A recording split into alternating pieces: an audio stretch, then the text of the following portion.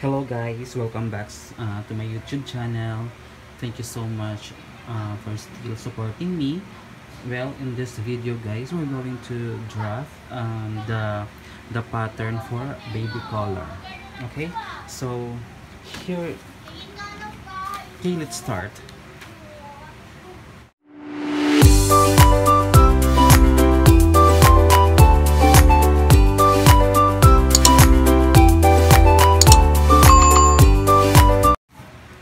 Okay guys, we have here pattern for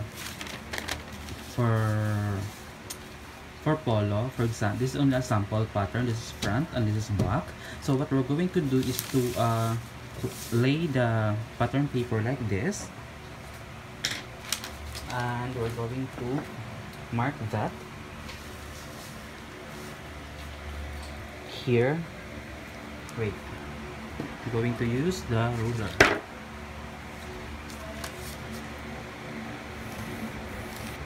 And this curve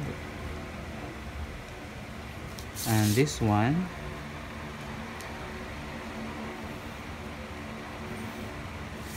and this one.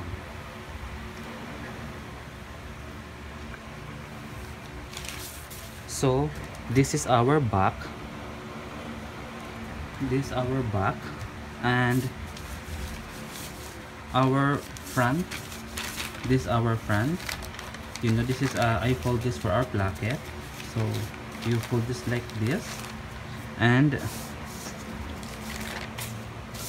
before anything else, go down 3/4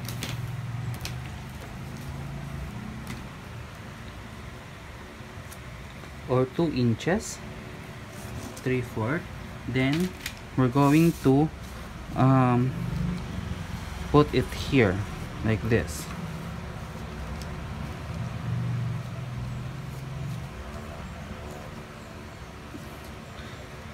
Make sure that this end will be pointed here. Then we're going to mark this.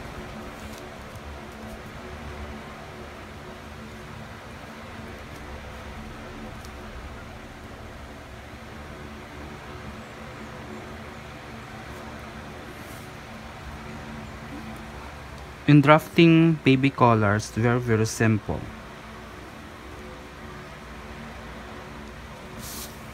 Okay, so as you can see, we already our neckline. I'm going to clean this.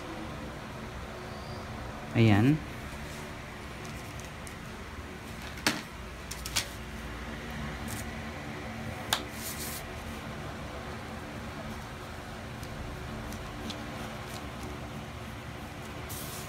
Okay, now if we have that already, we're going to measure the width of our collar. So the width of our collar is 2 1/4.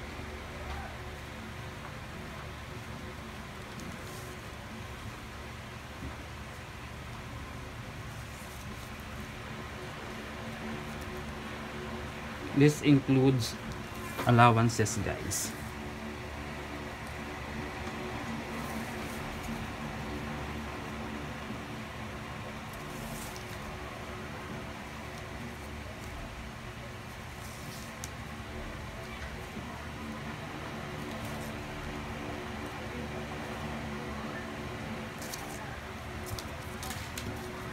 Then we're going to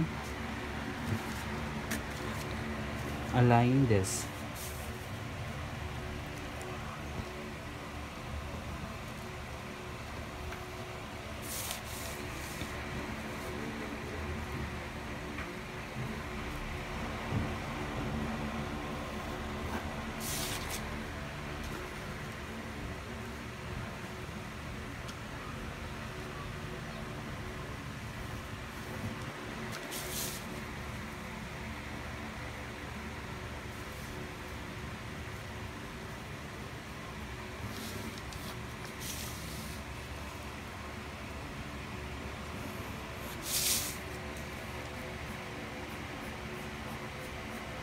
Okay, as you can see, we already pattern the curve of our baby collar.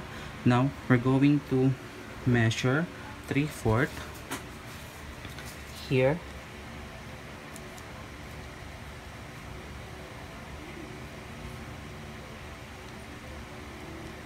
or 1/2,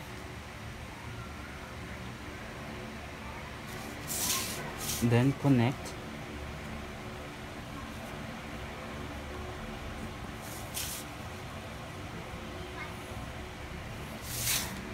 This will be our final.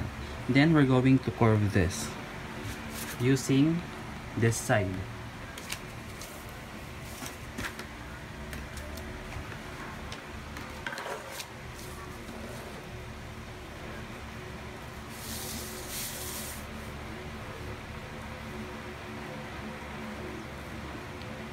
That way.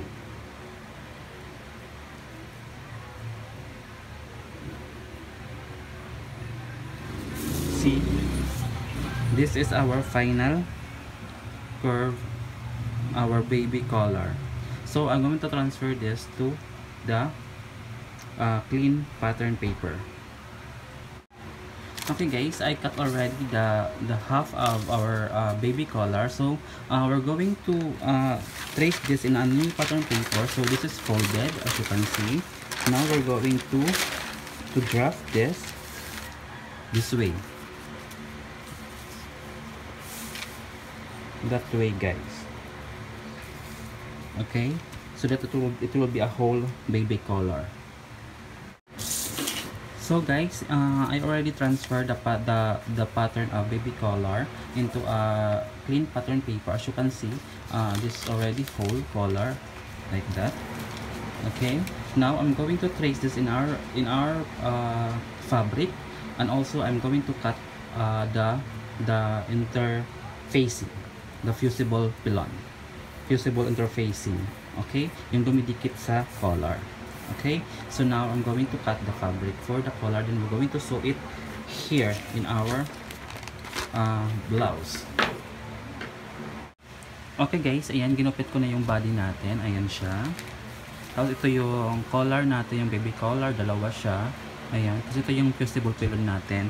Ngayon, ipapress lang natin ito sa isa, yung sa wrong side niya, para dumikit siya, para matigas. Hindi po pwedeng dalawang lalagyan natin kasi masyadong titigas ang collar natin. Ayan. So, ipapress ko muna siya bago natin tahiin. Ayan na guys, nagupit ko na siya. Na-press ko na po siya, yung pilon sa ano natin. Ayan po, dikit na dikit po siya. Yan po magiging itsura natin ng ating isang part ng ating baby collar. Tapos, yan po siya. Ayan. Tapos sa front natin guys, nakita nyo sa pattern, meron siyang nuts dito. Meron siyang ano dito, line. Bale mula dito sa finish ng ating placket, 3/4 po ang allowance. Tapos i-nuts mo po yan dyan. Okay? So, dito may nuts na po yan siya. Ayan. Ito yung fold ng placket. Ganyan. Tapos, ito yung nuts niya sa 3/4. Now, ready na natin tahiin to.